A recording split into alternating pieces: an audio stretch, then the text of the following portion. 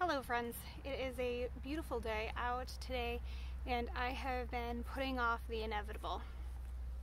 As you can see, I'm right beside my beehive and I am not wearing any kind of protective gear because unfortunately we found out about 2 weeks ago that the hive had died during the winter.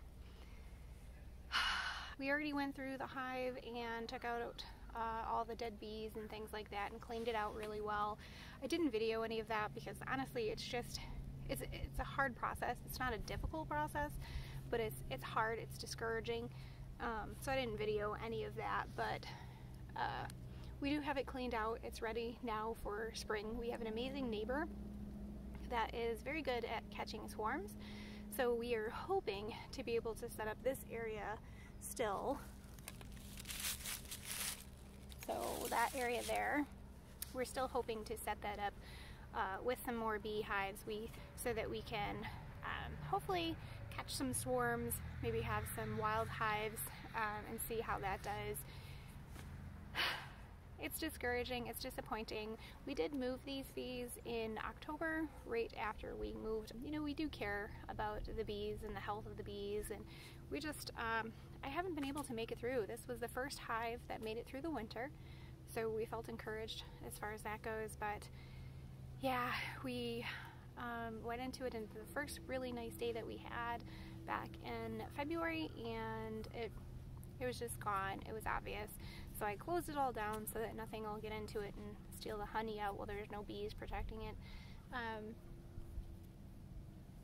There's still about 10 pounds or so of honey, so they still had honey in there. It just wasn't, I don't think that it was in an area that they could easily get to. There was still a cluster. I found the queen. They had still clustered around the queen, but it was a very small cluster. So perhaps they just couldn't keep themselves warm. Yeah. So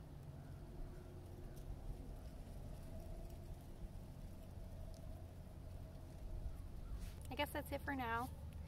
We hope to have some more during the springtime, maybe catch some swarms. Otherwise we won't be buying any nukes this year just because we have so many other things going on at the homestead that we are getting up and going this year, so it's not very affordable for us to do. So we'll wait another year probably before we actually buy another nuke to get it started. So I hope, friends, that you are having better luck with your hives.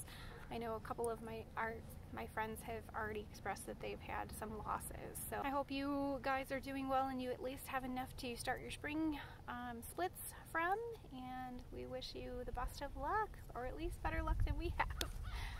Alright friends, thanks bunches for watching. Bye bye for now.